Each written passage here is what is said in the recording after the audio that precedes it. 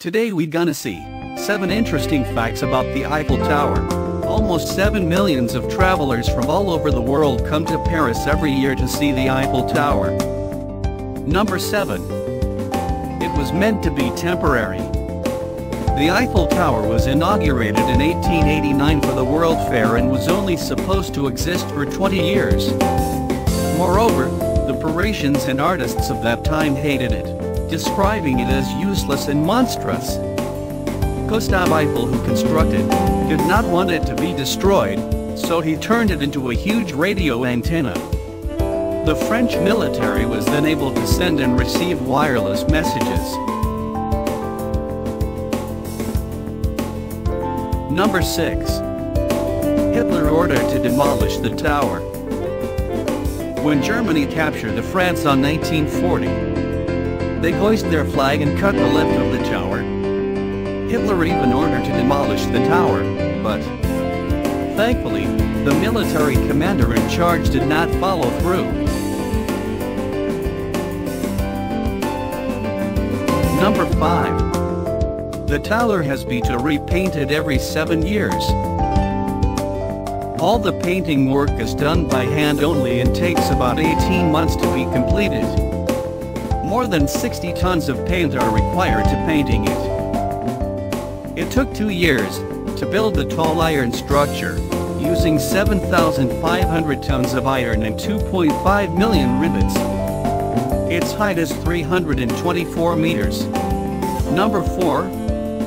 Eiffel Tower instantly became the world's tallest building.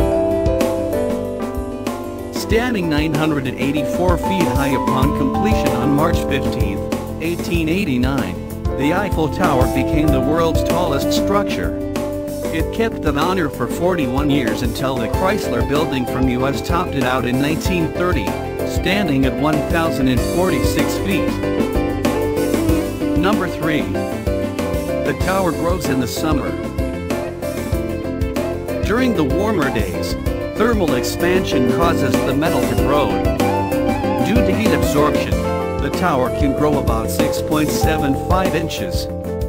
During the winter, cold weather causes the tower to shrink by about 6 inches. Number 2. There is a military bunker underneath the tower. A secret military bunker that may connect to the nearby École Militaire by a long tunnel. The bunker has now been turned into a small museum. Tower housing with 2 restaurants, several buffets, a banquet hall, a champagne bar and many gift shops. Number 1. Named after Eiffel. An engineer who built the Liberty statue in USA called Gustave Eiffel. His company only construct the Eiffel Tower, so they named after him. Totally 72 engineers who involved in construction of Iron Lady. Their name is written on the tower. Thanks for watching this video. Be safe, be productive, bye.